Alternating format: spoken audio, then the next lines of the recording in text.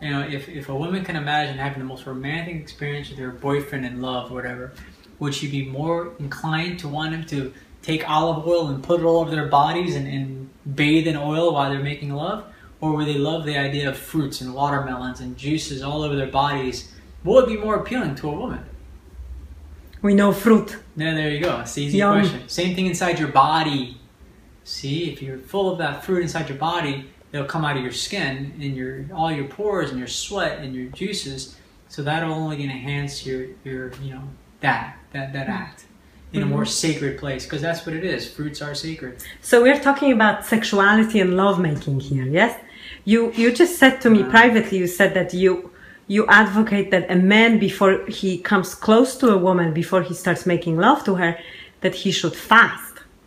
Yeah, absolutely. He might take himself more sacred and more important and adore himself so much that when he is with his woman for a certain amount of days fasting and cleansing, she will know that he prepared himself for her to worship her. It's like cleaning your feet before you walk into a temple.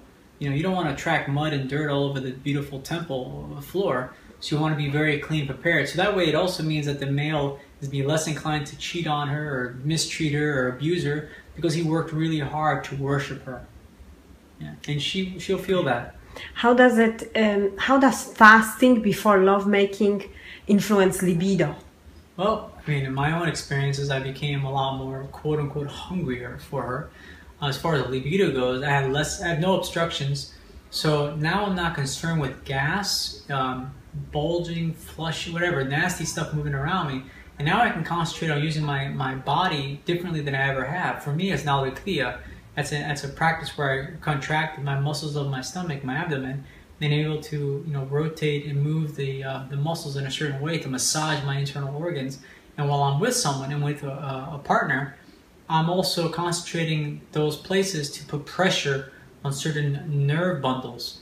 And when I'm with a female, I can also feel that as well, and I can also guide that and teach while I'm doing that. So it becomes less of an act of lovemaking and more of an act of discovery, of exploration, of adoration.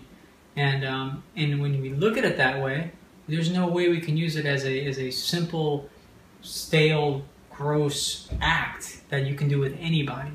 This becomes an exploration with your partner, both of you exploring each other to higher levels, not just your bodies, but your breath. And that's what we're doing.